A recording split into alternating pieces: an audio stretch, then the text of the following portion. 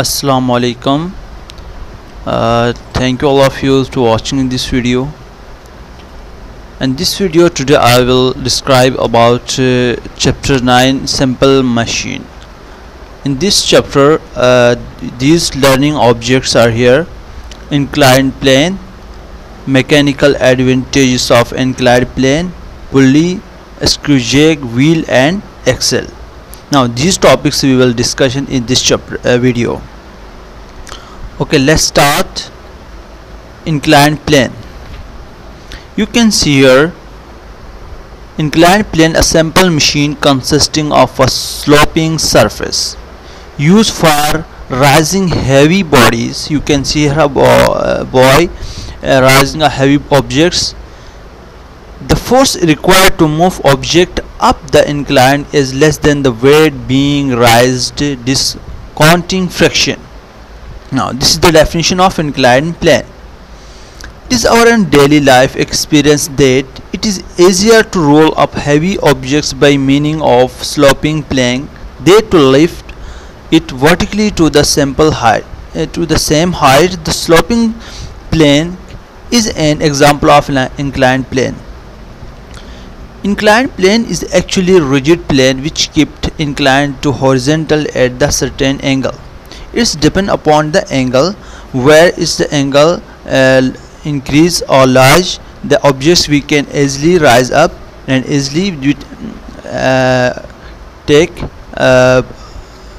with the help of is less force. Now this is inclined plane and we can easily move objects with the help of small force. Now let's start with say mechanical advantages of inclined plane.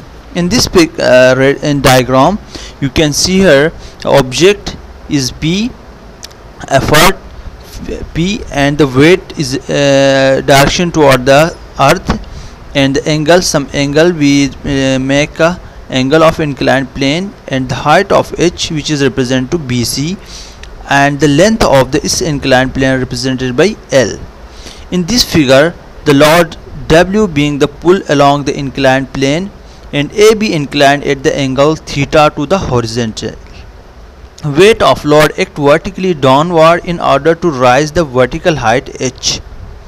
Effort P has moved distance L along the path AB. Now input we can work in same like that. Input we can do work by the effort which multiply input is equal to work done by effort is equal to effort multiplied by distance. We can effort which means P and the distance which cover PL, P cross L which is input, and the output W which means weight and height. These two factors are increasing and decreasing with respect to input when we give input, and these two factors are variable and variations. Now weight multiplied by height, work done raising the load is called W, and H is means height. Now this is the input and output factors. Now how to find the mechanical advantages of inclined plane? Now finally ideal machine, input is equal to output. Now input is equal to output. Input P cross L. P means effort and L means distance from A to B. Output W weight multiplied by height. Now we can divide L divided by H. This H divide into and W divided by P. Work done divided by effort is called mechanical advantage. The mechanical advantage of inclined plane is W divided by P, which is also equal to L divided by H. Length divided by height. So this inclined plane depend upon the theta and angle. Therefore sin theta, in this sin theta is equal to perpendicular divided by hypotenuse. This is the Pythagoras theorem. We can find the perpendicular H and hypotenuse L. Perpendicular H divided by L which is theta, L divided by H is equal to 1 divided by sin theta. Therefore sin theta cross multiplication sin theta into divide and L divided by H which is 1 divided by sine theta. Mechanical advantages of inclined plane is equal to 1 divided by sine theta. Now equation show that the similar the value of theta greater will be mechanical advantages. So it is depend upon the theta. If we keep this object in theta, for example 0 degree, which means in this plane, inclined plane, so sine theta, sine 0 is equal to 0. So the mechanical advantage is infinite. When we keep this object into 90 degree, now the inclined plane sine 90 is 0. So no mechanical advantages will be, minimum mechanical advantages can be output with the help of theta. Now this is the inclined plane, and the objects we can move with the help of this is object, and easily we can rise up due to the we can keep this inclined plane at certain angle. So you can hear these are common examples in our daily life. Now next topic, pulley. You can see here pulley is a wheel with the grooved rim. You can see here is the two type of pulleys. One is fixed pulley and other is moving pulley. Now this is the example of moving pulley, and it can also be suspended by fixed beam by means of a hole. Now let's start to pulleys. Pulley has two kind of pulleys. One is fixed pulley and other is movable pulley. So moving fixed pulley which is in fixed position, and movable pulley which is moved by one side to other side. Now these are the two kind of pulleys.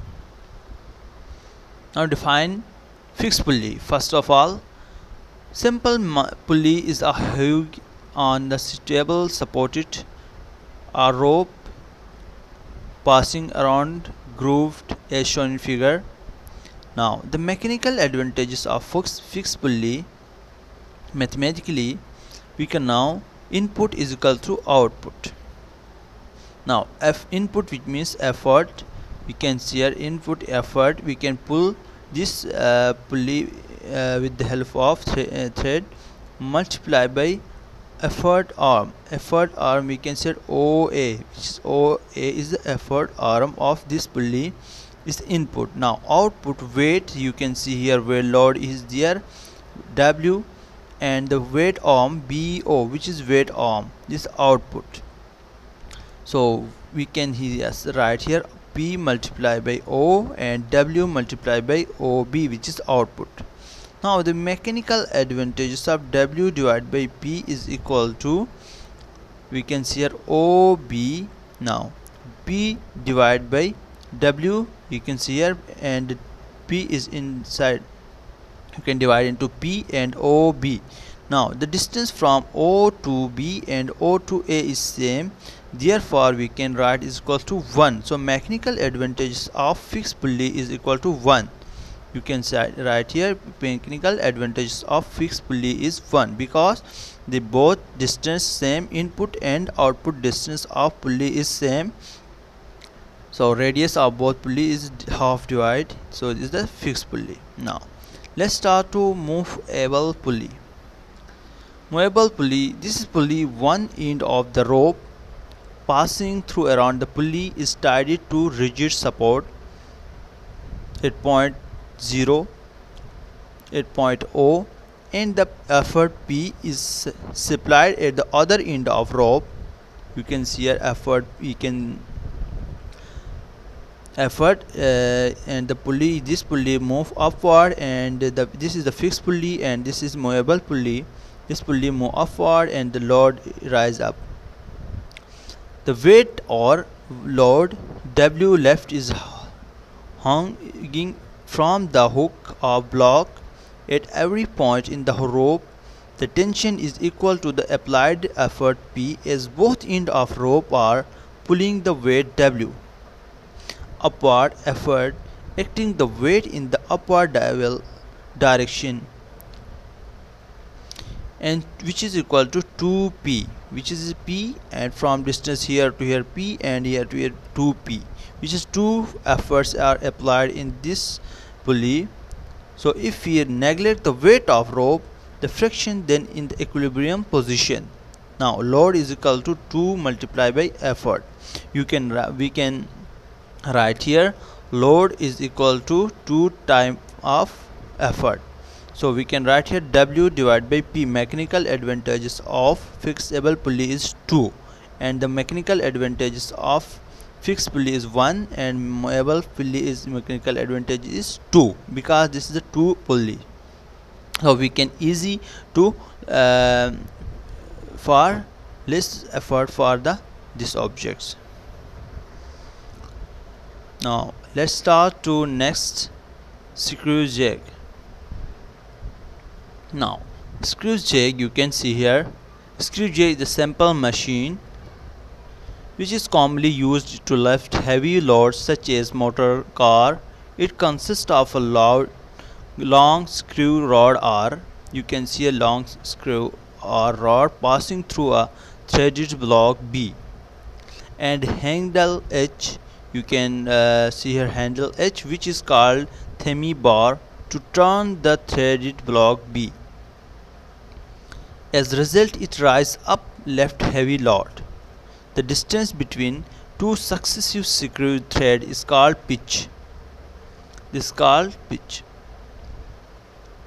Now, when the effort is applied to the handle H, effort move circle R, where the R is the length of themi bar. You can see R is the length of themi bar. Is called the Tommy bar. This rotation block B move up.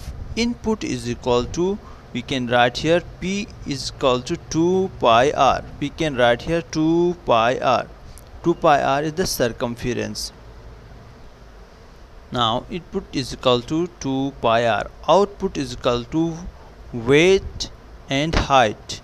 You can, if the load is here W and height, which means you can output.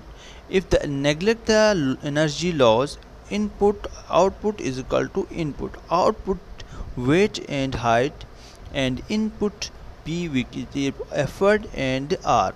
2 pi R, which is circumference of the whole circle. 2 pi R when we rotate completely one rotations of this handle. And we can write again W divided by P. We can P is in divide and 2 pi same as this and H divided into this friction. W divided by P is the mechanical advantages. The mechanical advantage of screw jig is equal to 2 pi R divided by H. Mechanical advantages: distance through which efforts moving divided by height through which the load is raised. As the pitch of screw is very small as compared to the length of Tommy bar, so the mechanical advantage of screw jig is very large. Now this is the mechanical advantages of screw jig. Now let's start to next topic, wheel and axle. Wheel and axle is a very simple machine. It is used to many countries to lift heavy loads such as pulling buckets of water from a deep well. Wheel and axle consist of two cylinders, one large radius and other is small radius, which are mounted on the same shaft, which is common axis of rotation. The cylinder which is large radius is called the wheel and the cylinder which small radius is called the axis. The shifted grabbed the clamps so that it can be rotated freely. When the effort applied turn the wheel through which one complete revolutions, the axis also turn through the one revolutions. Thus, in the same interval of time, effort will move through the distance of 2 pi R.